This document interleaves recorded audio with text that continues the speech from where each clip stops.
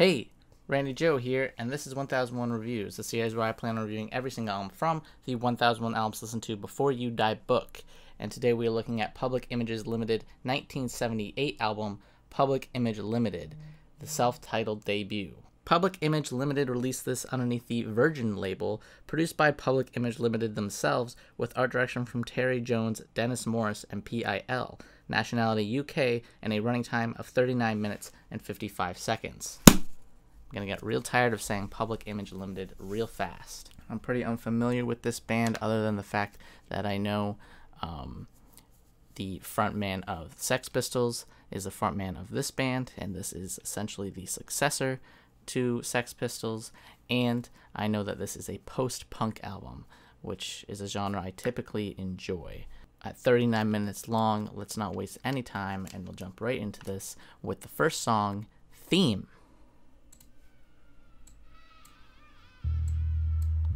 Kicks off with a scream.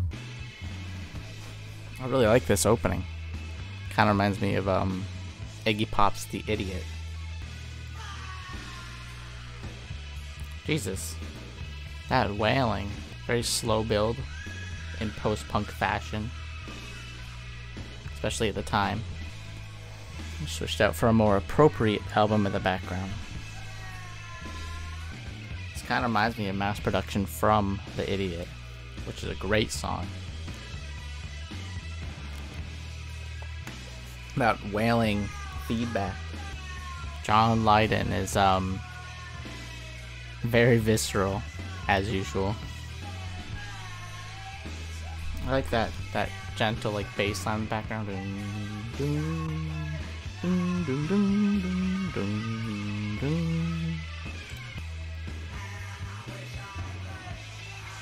Jesus.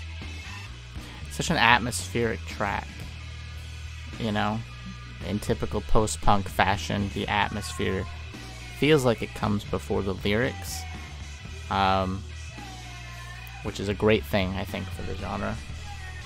I wonder how much of this was improv and done on the spot. Because with the nature of it, it feels as if it would work as a just jam session. His vocals are mixed so low and they're so throaty when they do come through.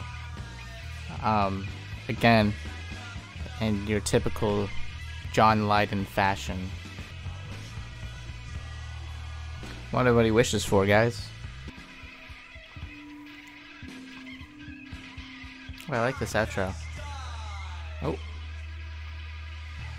Had something resembling optimism there for a moment.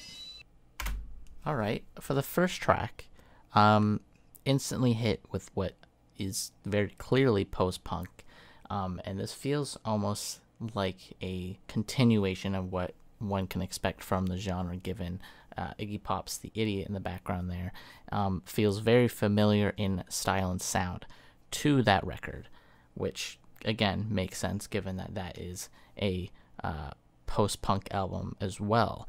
And honestly, I'm here for it. I love post-punk, and I think this song is a great example of it, with the atmosphere being such an important aspect and the very dark and almost dreary sort of tone to it. And again, the vocals feeling very pained and wailing by John Lydon here as he wails out very clearly in this raspy, guttural voice, "I wish I could die." Not music, I guess, for the faint of heart at the time, and would definitely even today be considered something a little more out there to the general public. I like this opener though. It's a great way to kick things off. Really sets the tone. I'm going to give that one an 8.5 out of 10. After that 9 minutes and 10-second track, we're going on to the second track, which is a stark contrast with only 1 minute and 26 seconds on this song. Religion 1. Let's go ahead and see where that's going to go, because, you know, short songs in post-punk is less common than long songs. So let's go, kick it off. Stained glass windows keep the cold outside, while the hypocrites hide inside. Vocals. Is this going to be a vocal only type thing? Dead in the Irish Post. You give away the cash you can't afford. John Lydon being offensive which is not unheard of for the man. Never afraid of bad publicity, I guess. Since that was a vocal-only track and feels more like a skit as a precursor to Religion 2, I'm not going to give that a rating, but very clearly a point being made against Religion here by John Lydon. It's all mixed in this ear right now. There it is. Okay, I see.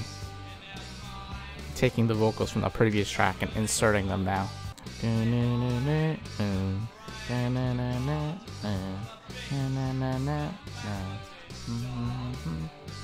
really like that riff.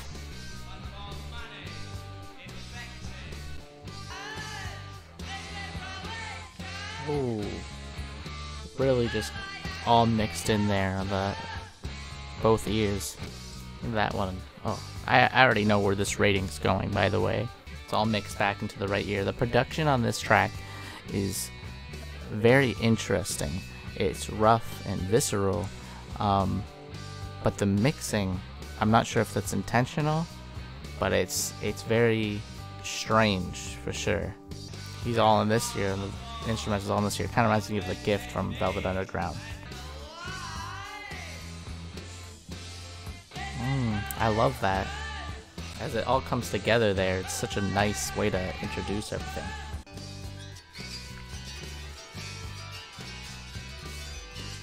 I'm not sure what that frantic string instrument is there. Maybe it's some sort of harp being played quite frantically. I'm not sure. But it gives off a very horror and thriller-induced type vibe. It is so eerie in its tone. And given the denouncing of religion here, kind of plays into almost like a religious horror aspect. Very nice though. It's hard to react to a song like that, or to most post-punk, giving a live reaction. It's much easier to say what I think after the fact, which is, this is a very clearly offensive, anti-Christian track. Very blatantly pointing out the flaws of Christianity and the hypocritical nature of Christianity, and to do such a to say such a thing when you're such a public figure is already such a bold take. I mean, this could have just completely destroyed the band, but at the same time, it really kind of puts forward what this band is trying to do. It's breaking a certain ground that the Sex Pistols wouldn't even touch. So I would say this track lyrically already stands out as something very bold and unique, and I really enjoy it for that. But sonically, the production here is very different. It's not what one would expect, as it kind of mixes back and forth from left to right and kind of comes together throughout multiple moments of the track in a way that feels very unified. I don't really know what the intention is of it. I'm not even sure if I particularly like it, with the way it does that, but I do enjoy the basic nature of this track and its very heavy focus on the riff and the bass line that is the groundwork of this track, like I typically am with a lot of post-punk tracks that focus on a very simplistic riff that everything is laid upon. I typically like that with most music, actually, and with Religion 2, it definitely focuses on that just as Theme did. So I'm going to go ahead and give Religion 2 a 9 out of 10. I really enjoyed it. Aside from me still being unsure of the, almost like binaural recording type aspect, I'm not sure how I feel about that. But other than that, this is a great song. I'll give it a 9 out of 10.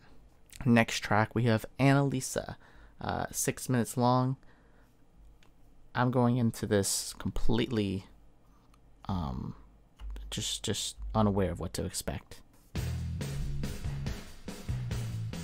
Much punchier, more upbeat than what one expect from this band so far. Hold on. I feel like I need to address the background of this track from what I just read.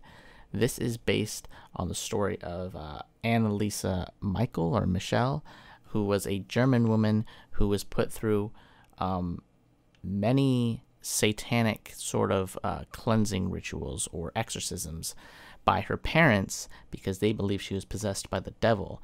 And through this, she was put through 67 exorcism rituals, and in the course of this, she was forced to stop eating and eventually died from dehydration and starvation at the hands of her parents when she was only 23 years old, which is already a pretty rough story. And for Public Image to tackle such a dark story, which took place like literally in the 70s, 2 years prior to this song coming out, she died.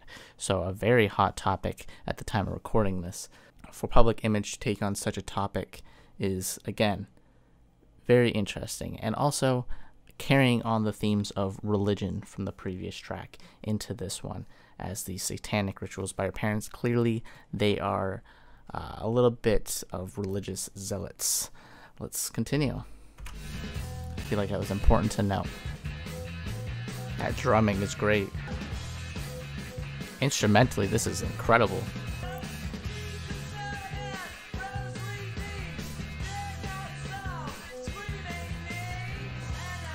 Very clearly against religion with that line. Continuing the theme.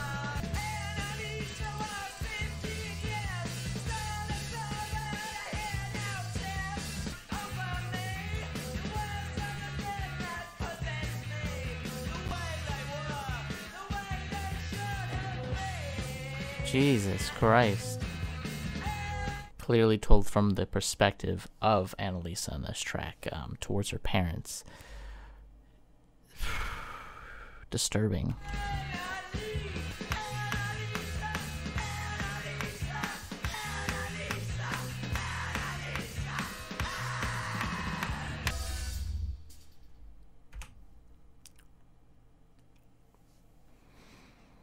That was disgusting. I'm going to give that a 9.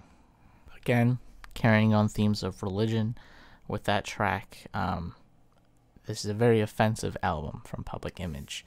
Really just making their public image one to be highly inspected and scrutinized by the public, while at the same time making a very visceral anti-religion stance. And with that being said, let's go on to the title track, which has the highest streams here, 8.8 million plays at the time of recording this, at 3 minutes. This is a more accessible length, at least one would say. Let's go ahead and see what the song sounds like. I don't imagine it's going to be that accessible, given the nature of the band. A lot of effects also played into the pedals here, too, of the guitars.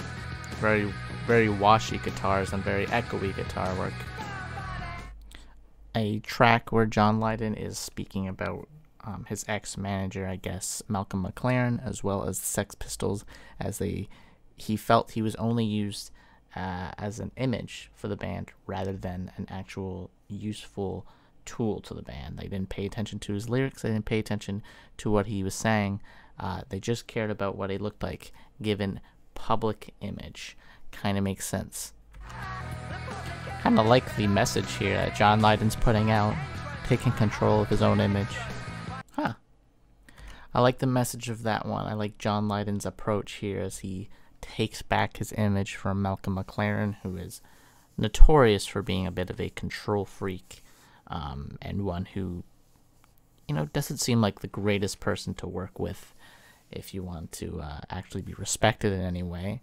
And if we're going to take what John Lydon's saying at face value, then it's very clear that the management of Sex Pistols was quite awful. That is definitely the most accessible track so far, and the most punk track, dropping the post-punk aspects and going more towards what John Lydon was known for. Maybe that's just a way to, put out this single and kind of make a name for himself a bit easier. I'm not sure, but I'm going to go ahead and give that one a 7.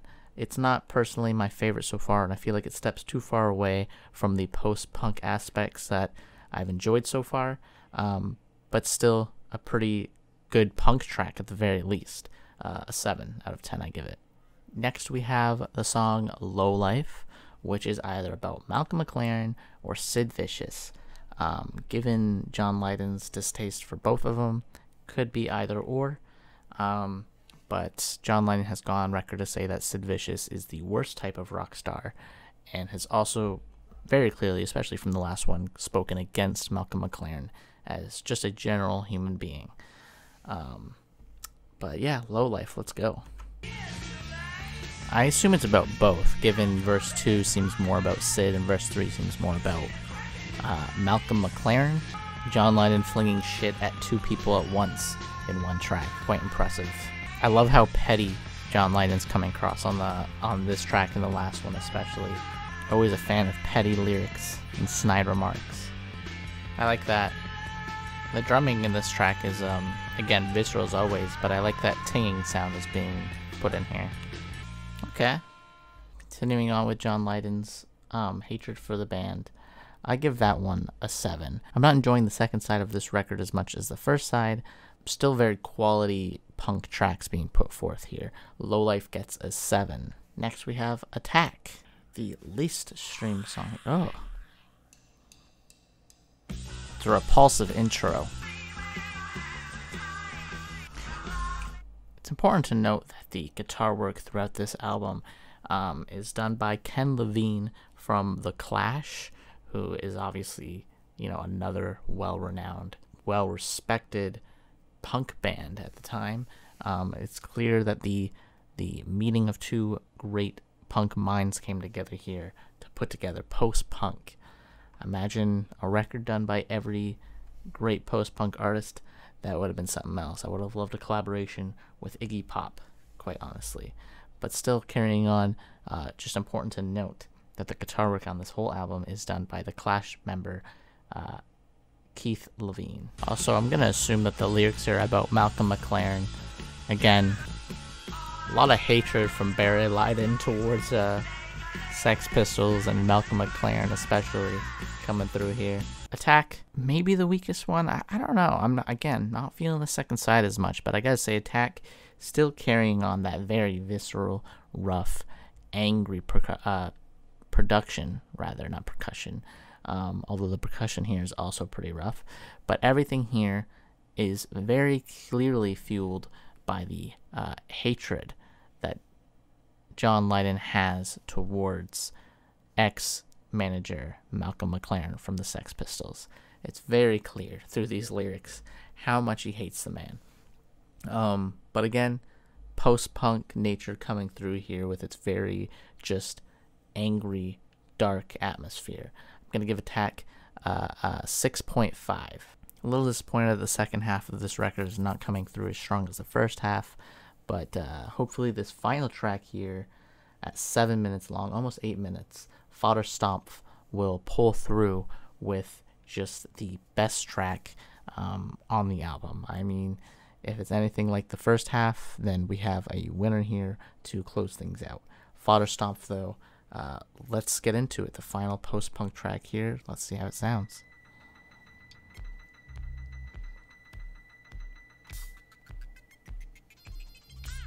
Already sounding very different from what I've come to expect. This is way more like upbeat, almost hip-hop in style.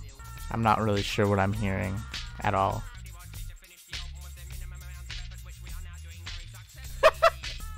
That's such a funny line. They're quite... This is like the music equivalent of just jerking off. This is a hilarious track. Not very this is not really a real song. This is clearly a joke made to pad out time.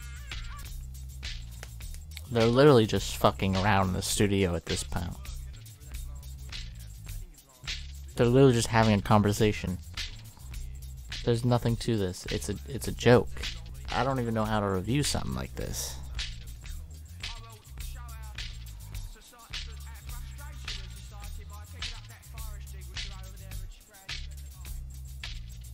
Is he gonna do it?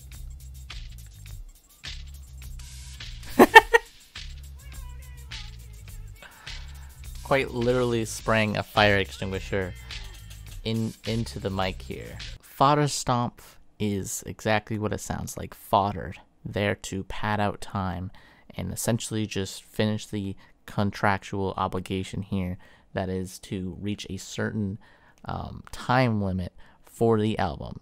It is 7.5 minutes of the band just jerking off, essentially, just fucking around on the mic and not being very serious. It makes for a lot of very humorous moments on here, and is definitely very punk with its just concept, really. I mean, this is how do you get more punk than essentially just not doing your job and screwing around and screwing over a contract? You know, essentially a novelty track. Will I ever listen to it again? Most likely not, maybe only as a joke, as it is humorous. But other than that, I don't think I would ever listen to this in any serious context, obviously. I don't even know how to rate something like that. It feels like a really long, drawn-out skit. I'm going to go ahead and give it a 7.5 just for its very idea and context here. It is quite literally the most punk one might be able to get. At one point, he literally sprays a fire extinguisher into the mic here. So there's clearly no care put into this track. Yeah, 7.5. And that pretty much does it for the listening portion of this reaction. So let's go ahead and I'm going to say my final thoughts, which is that as far as post-punk goes, it's not as good as, you know, this masterpiece in the background here, the album that I gave a true 10 to on this channel. But it is still a very tried and true post-punk album, especially the time when this genre was just kicking off. And I really enjoy the first half of this album quite thoroughly. There's no track in the first half that I disliked, nor do I not that I disliked anything in the second half. I just think that it kind of ventures off into more just punk and less post-punk, and doesn't stick quite as well as the first half. I like the attacking of religion in the first half and the theme of religion kind of carrying out through the first half, but again, that gets dropped entirely for John Lydon essentially just attacking ex-bandmates in the second half, which, as petty, as enjoyable as that is, it kind of runs out of steam by the time it gets to attack, where it just feels like he is kind of phoning it in, which couldn't be any more true once it gets to the last track. You know, Fodder Stomp is quite literally a joke, you know, there to pad out time. So I'm going to go ahead and say that this gets a soft rating of 7.9 out of 10 and a hard rating of 8 out of 10. Whether or not it's essential or not essential is much harder for me to pin down, because the first half of this I would say is absolutely essential, whereas the second half I would say it's not essential, which kind of makes this difficult, as I have to give it one or the other. But I think I'm going to lean more towards essential.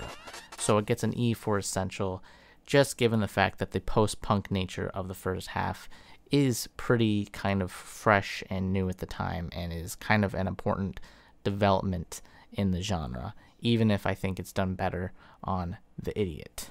And that pretty much does it for this review.